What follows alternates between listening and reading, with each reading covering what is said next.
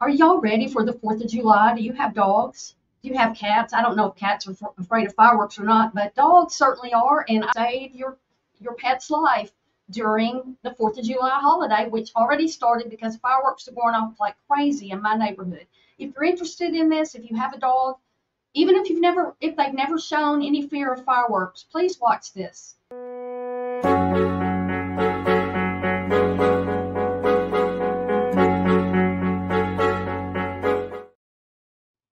Okay, now, even if your dog has never shown any signs of being afraid of fireworks, there's something that you need to know.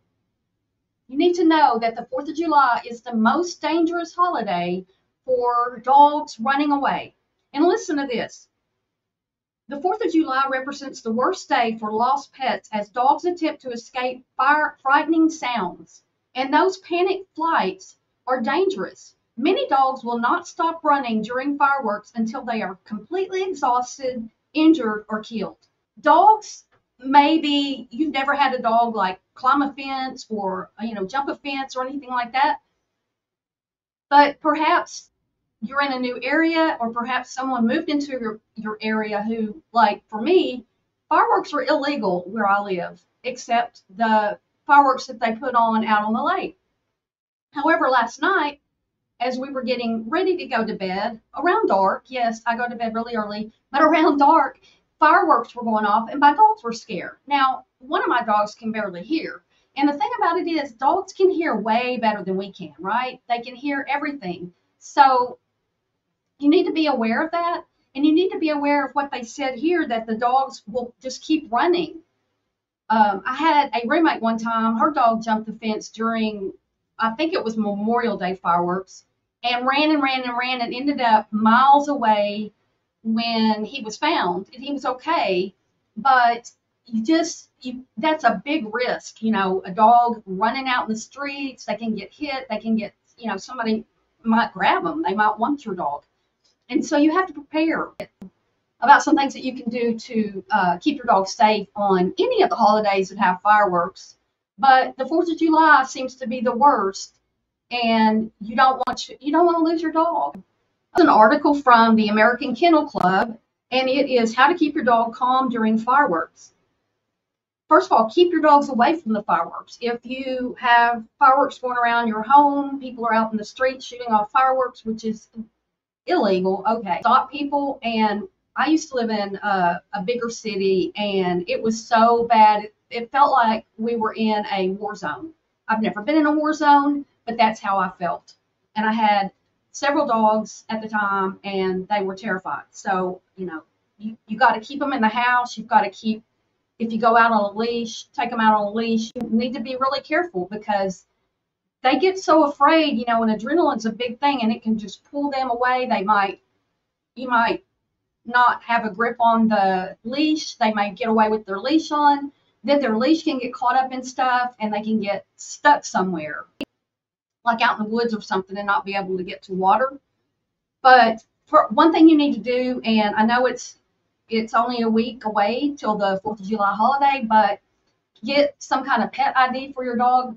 The best thing you could do is get your dog microchipped, but you also need a collar with their name and your name, your phone number, however they can reach you. And because if your dog gets away with their collar on, your neighbor may find your dog, and then your neighbor can call you immediately instead of having you wait till the next day or after the weekend or whenever to go get your microchip checked. So you need to basically, your dogs need to be microchipped. That's the main thing. And you have time now, and a lot of places do these microchippings for a big discount. And it's not really that expensive anyway to think it's your pet, your love, your friend. You can, when the fireworks are going off, you can play, this says white noise or TV or anything. My air conditioners are really loud, and so that mutes a lot of it. Like I can't always hear it, but dogs hear way like hundreds of times better than we do. And you don't want your dog to be hearing these fireworks because they're terrified. If I take my dogs outside during the fireworks, they all they want to do is huddle next to me. And fortunately, my two little dogs don't try to run. They can't. They can't get out. I've lived in this house 5 years, and I know my fence. My fence is ugly and not the best thing. But these two dogs, no, they're not going to get out. They're going to run to me. But that's my luck. Um, there are things you could do in preparation that you probably can't get done in a week, but behavioral stuff. You can take your dog to a trainer, comfort your dog, stay with them, let them get in your lap if they're a lap dog. If they are just, shaking and freaking out, basically, you're in the house with them, try to distract them, try to be calm yourself because dogs pick up on our emotion. But you should comfort your dog and don't get onto them or ignore them. You need to, however you naturally comfort your dog, you need to do that. And let's see what else they say.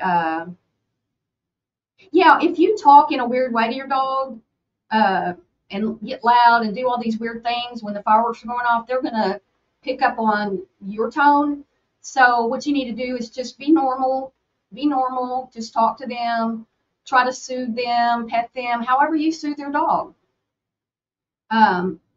If their comfy place is, if they're dogs that you crate, you can put them in their crate. That's where they feel safe.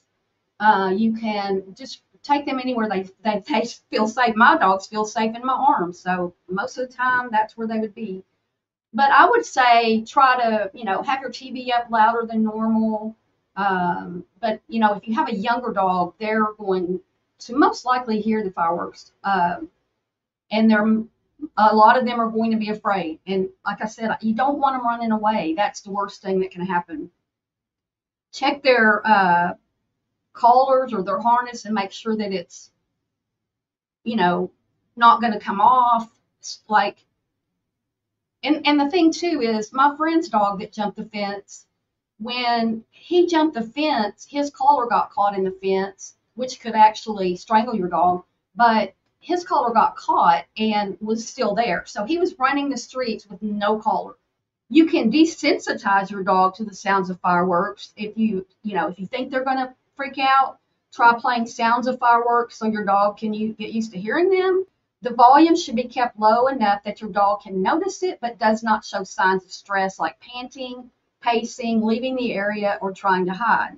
Talk to your vet because you can get some medications that will calm your dog, maybe even make them go to sleep, be sleepy. And there are calming treats or supplements, fireworks, but it's when those fireworks are really in the neighborhood that get them. And it sounds like somebody's pew-pewing, in your backyard. And so it's very scary.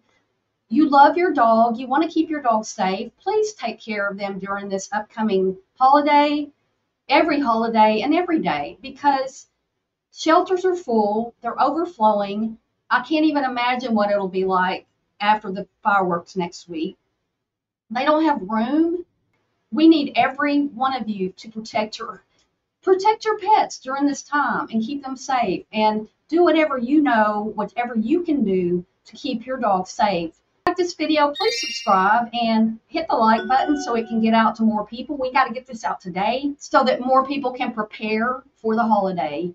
Have a great 4th of July and enjoy it, and keep your dog safe.